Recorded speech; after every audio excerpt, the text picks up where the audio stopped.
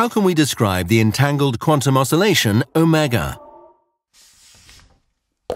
Tentatively, we compare it with a coin, which is observed from the perspective of both Alice and Bob. Both possibilities are equally probable. In the quantum dimension, the two probabilities are in superposition.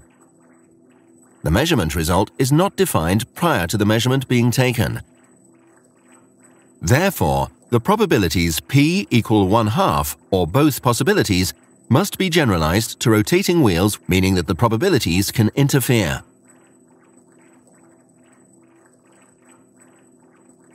Since Alice and Bob observe a single rotating coin from different perspectives, Alice's measurement at this coin immediately influences Bob's potential measurement result, as the measurement disturbs the superposition of the two probabilities.